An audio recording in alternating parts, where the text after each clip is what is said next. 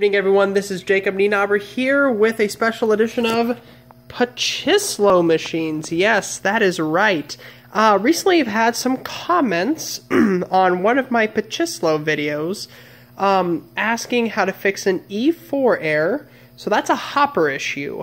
So this would most likely happen, let's say if there was a misadjustment on either one of the micro switches that it would be coming out of.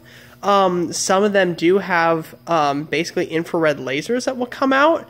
But another issue that I have found that solves like probably 90 to 95% of my problems is just simply resetting the machine.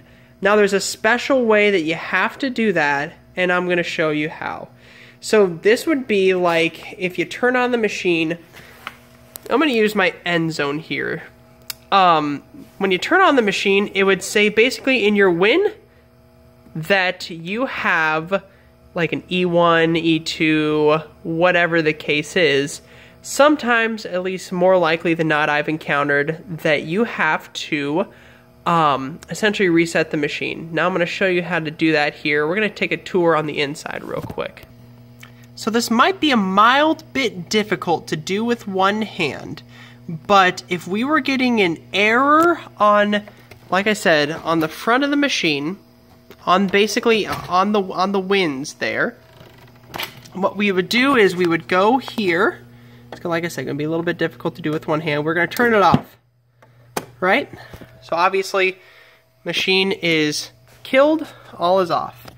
Now what we're going to do, and honestly, this little key switch has been, pretty much I don't have a key for this one, but my handy dandy screwdriver has done me well. I'm going to turn that to the right. This essentially is turning the on for a reset.